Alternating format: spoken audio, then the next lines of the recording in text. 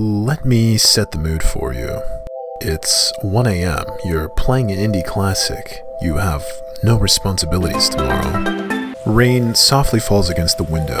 You allow yourself to be fully absorbed in the game, all notifications off, all things that could bother you far away. You're just enjoying the atmosphere, soaking in the unique presentation. You allow your mind to wander. Exploring these surreal dream environments is lulling you into a flow state. To wander the dream plane, yeah, this is right. This is what I've always done. This is what I always will do. I am in my right place. I'm flourishing. I'm relaxed. It's here, when you're exposed and vulnerable, that the intrusive thoughts will strike. In a moment of weakness, a sinister idea crosses your mind. Perhaps this concept isn't entirely yours. Perhaps it's a primordial and immortal machination of another realm that lives in the minds of the naive and unaware. Nevertheless, whatever its source, the ominous music worms its way into your mind. While you blissfully convert from nightmare to dream in the land of Morpheus, it happens. You think, yeah, Yume Nikki is great, but what if it was remade in 3D for the modern audience? You have fallen for the trap. This evil contemplation is ruin. Why take something beautiful and change it? What hubris it is to see something wonderful and imagine you can improve it. Such folly it is to see Michelangelo's Pietà, a sculpture that has brought tears to those that experienced it for 500 years, and think, yeah, but wouldn't it be better if we updated it? Well, dear viewer, unfortunately of this sin, I am also guilty. And that's why this isn't a video about Yume Nikki, but rather...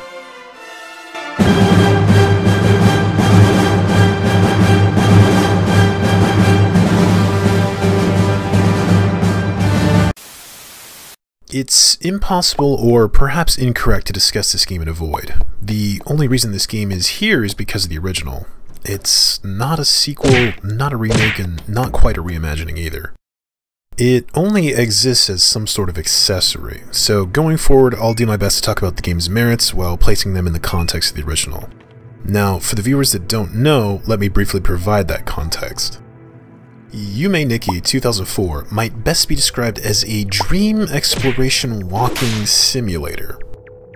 It was basically just dumped on the internet by the creator Kikiyama. The true identity of the creator is still unknown, as they have remained enigmatic and mysterious in the time since the game's release. In the game you play as Merotsuki. She appears to be a young girl that will not or cannot leave her tiny apartment. Gameplay is a simple loop. Merotsuki goes to sleep. She then explores the dream world looking for effects, new abilities that augment her ability to explore.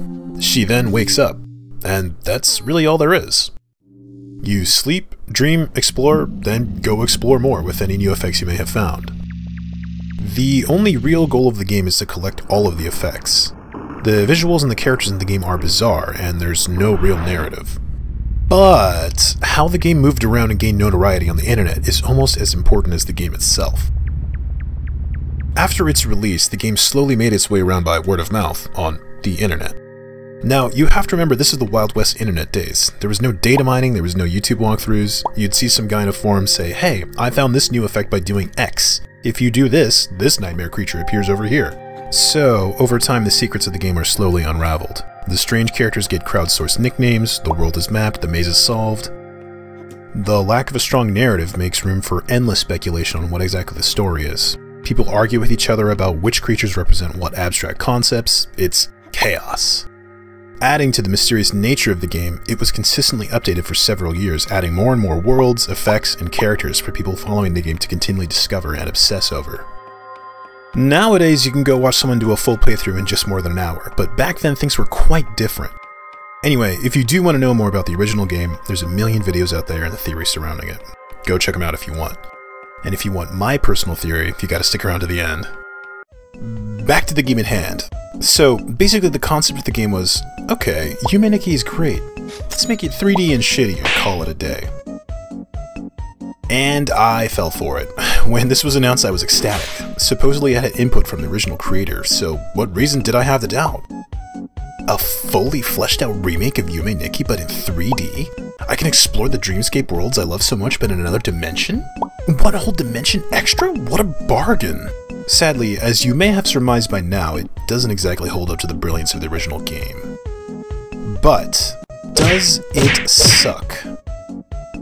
Well, dear viewer, I certainly thought it sucked when I started making this video. Now, I originally purchased this game the day it came out, and I will tell you without a doubt that it sucked then. The state the game was in at the original release was terrible. I think I barely put 2 hours in despite my excitement leading up to its debut. Then, once a year for the next however many years it's been, I would attempt to get through it, and I failed every single time. However, as I am an honest prophet, I couldn't just make a video about how this game sucked without finishing it. Before making this, I was determined to complete the game, and to be honest, I was dreading it. I thought to myself, I would rather construct a makeshift tuxedo out of sandpaper, run a marathon in it, and then take a victory bath in hot sauce than play this game. But because integrity is important to me, I drug myself through it. And, well, it wasn't that bad. Let's dig in. Gameplay. So, the original game is essentially nothing but walking and exploring. This game wants to take it to the next level. In the discussion of this game, one of the words I've seen tossed around a lot is gamify. And I think that's a cute word and a pretty apt description of what happened. Puzzles are introduced, and for some reason Madutsuki can jump now, so they put platforming in. The effects are more like real abilities, you might earn in a Metroidvania type game, there's a forced stealth section, there's sequences where you're getting chased, blah blah blah. A moderate amount of work has been put into updating the simple gameplay of the original into a more satisfying and complete video game. And for this, I will commend the devs. Some of the stuff works better than others, however. Most of the puzzles are just fetch quests or trade quests, take this item here, give it to this guy, take that item to someone else, etc. There's a few musical puzzles too, I guess kind of like Ocarina of Time. They're fine. The more unique puzzles are fine too, I guess. Overall, nothing amazing, but also nothing terrible. Oh, they put the pyramid in? Let's go!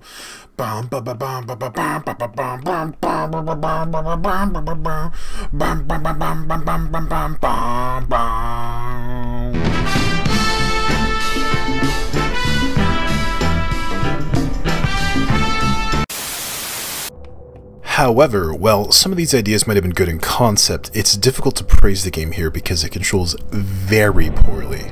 Your character feels very sticky and just slow to respond to your inputs. The platforming feels gross, and I cannot believe how long the animation is to pull up from a ledge.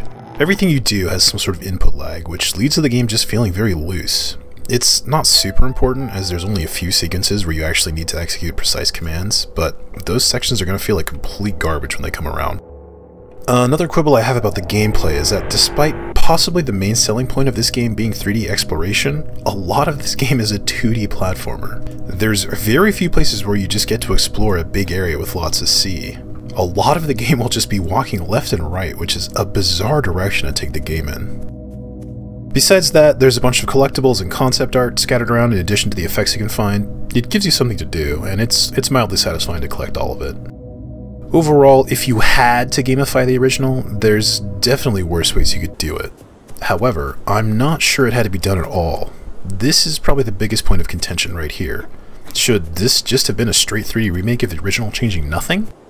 Is this a fine attempt at modernizing? Are the efforts made in this game a waste, but they could have been better if taken even further? I'm afraid I may not have the answers to these questions, and you'll probably just have to decide for yourself according to your own tastes. Wait, game type? What do you mean? I thought you just went over all the gameplay stuff. Well, yes, dear viewer, but Dream Diary goes in hard on the horror aspect of gameplay. Those gamified elements I was telling you about earlier, well, a lot of them are horror-based. You evade the laser eyes of evil spirits, you run from monsters, you avoid being obliterated by a lighthouse, you have chase sequences, you try not to get eaten by other monsters, etc. Now, I'm not necessarily saying these elements are bad. I love horror. I'm just not sure the original is a straight-up horror game. There are definitely elements of fear, but in my opinion, horror has as much a place in the world of the sleeping as pleasant dreams do. I think the original game is equal parts pleasant dream, nightmares, and just bizarre. Now, clearly the public will disagree with me on this, as the tags on Steam describe the OG as psychological horror. Now, I will admit here that maybe not everyone is going to react the same way as I do to the original game. I find it to be extremely relaxing and immersive. But despite the fact that I acknowledge it's not going to be a comfy game for everyone, the tone of Dream Diary feels off. Tone can be difficult to quantify with words, but the world of Dream Diary seems to be a tad more openly hostile, which in turn creates a harsher, more negative vibe of the game overall. Personally, I don't care for this change, because as I said, I don't think it's being faithful to the original, but maybe it'll work for some people as there are clearly different opinions on this matter.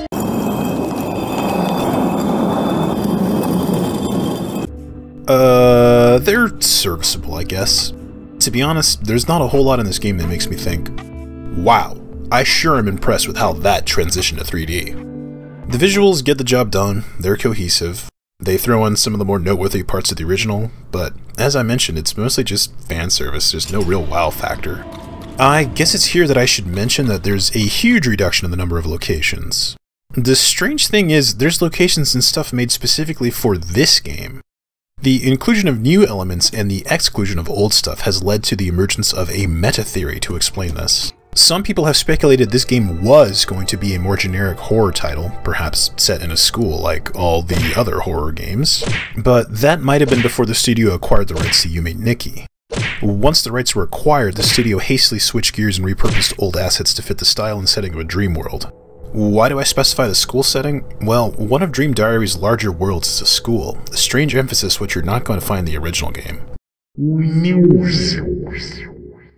It's pretty good. A lot of droning tracks that are contributing more towards the ambiance than being catchy or memorable. You're probably not going to be checking out the tracks after you're done playing this game, but that's not exactly what the music in a game of this nature is supposed to do. The music is just one jigsaw piece of a larger puzzle, and the completed picture is an immersive game? I don't know, I sort of lost track of the metaphor on that one, so let me just segue into what I want to talk about next, which is... So, this is actually the main aspect of the game that I can unreservedly say is well done. Again, I won't say that it hits the same tone as the original, but the game absolutely presents a cohesive and convincing atmosphere. And it delivers this atmosphere pretty seamlessly. You can be running away from eyeballs in one scene, and then be peacefully platforming in a geometric void in the next without too much whiplash. I think without all of the elements of the atmosphere supporting it, the game might not work at all. So I will say that the visuals, music, and gameplay all come together decently well in terms of atmosphere. Alright, so I had like another 3 pages of notes for the story section, but you know what? It's kind of been done. If you want to see theories on the original ending, there's a million videos out there you can go watch, but fair warning, it's pretty grim. A lot of adult subject matter, so if you're sensitive to that kind of stuff, steer clear. However, I do want to talk about this game's story, so spoilers ahead I guess. Maybe skip here. So, bizarrely, this game opens with the previous game's end. Merutsuki literally sees the ending of the previous game and is startled awake. But who was the dreamer? The one we play as or the one from the original? So, some stuff that happens in the school might lend believability to previous theories, but I won't get into that here. What I'm mostly interested in is this. You know earlier when I said this wasn't a sequel exactly? Well, what if it was?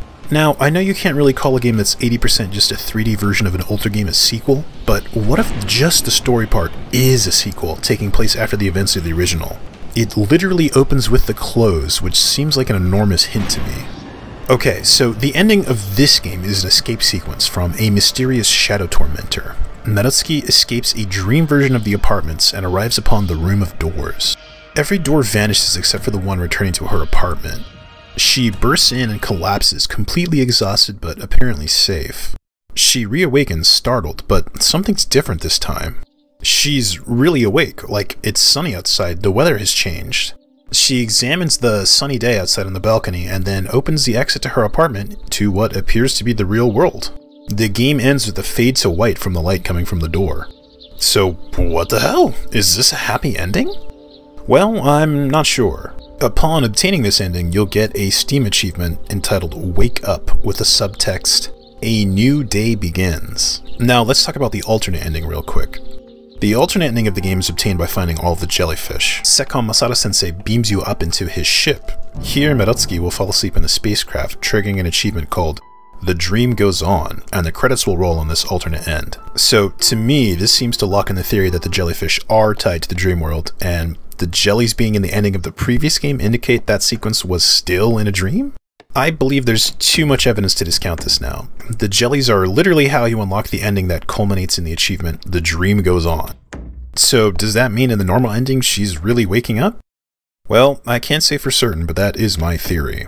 I think that this game is a reframing of the events of the original.